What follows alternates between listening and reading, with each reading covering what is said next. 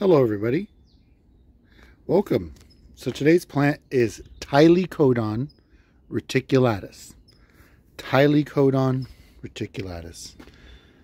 This little guy is a South African plant, and it's in the Carassula family, so it's related to things like jade plant and a whole bunch of other succulents. And it's an interesting plant. Tylecodon as a whole, the genus is African, and a lot of them come from South Africa.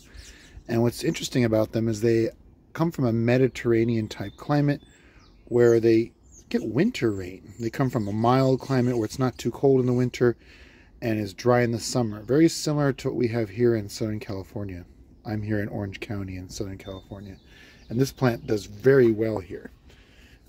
It will leaf out in late October, and it is June now. It will drop its leaves usually by the 4th of July or whenever it gets really hot. And then all summer it's pretty much dormant. It's asleep, no leaves, and we really withhold watering. So during the summertime when it loses its leaves, this thing only gets watered once a month, and that's just to keep it from shriveling up and dying. But it basically is kept dry and in partial shade all summer long. And then when it leaves out here, when the weather cools and we get our first cool nights, we'll start watering this about once a week, maybe about twice a week, and that will stimulate the growth. A little fertilizer in the fall will help with the new leaves that will come in the winter. The interesting thing too is this guy's in full bloom. This is the area that was facing the shade. First, I want to show you the leaves. You can see how the leaves are getting ready to they're shriveled looking, and that's because they're getting ready to fall off. This brown stuff, these are the old flower spikes which persist, and they kind of form a protective covering. These are the old flowers from last year. And then here are the new flowers this year. And I'll turn the plant around and we could get a good look at these flowers. See, I'll put my fingers behind them so the phone can focus. There we go. Great little plant. Cute little flowers, kind of greenish yellow. Very inconspicuous. And then these flowers again will fade and will turn into these little brown things. And these persist on the plant. And when the plant loses its leaves, it's just the succulent stem with a bunch of these interesting dead branches.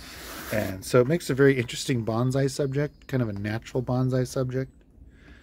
You can grow it from seed as well as cuttings. This is a plant propagated by cuttings. This came from Petra. Oh, way back when. This plant's probably 30 years old. No, probably not, sorry, 25 years old. But it's an old plant, and I got it from Petra. I don't remember, she didn't have her nursery at that time. I got this at a Cactus and Succulent Society show. It might even have been a Huntington show. But a really nice plant. Easy to grow for me here in Southern California. It's been in this pot the entire time. Doesn't mind being root bound. It actually does great here because in the winter when it rains, here starting in October to about now, is my wet season here in Southern California. It likes that. And it likes it hot and dry, and that's what we get here in the summer. This plant prefers some partial shade, as a lot of them do. It could probably take full sun if it was in the ground, but because it's in the pot, it's not going to tolerate as much sun. Or if it was in full sun, I'd have to water it more.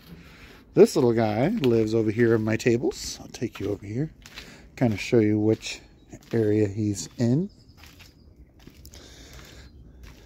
Kind of is sat right here. And I move this one around a lot. So right now it's getting some shade from this adenium. But once when the adenium loses its leaves in the winter, this is in full sun. So kind of right now it's in half and half. But I don't allow this plant to get extremely hot sun or conditions because it's in a small pot and I don't want it to dry out and kill the roots. So again, this is Tylecodon paniculatum.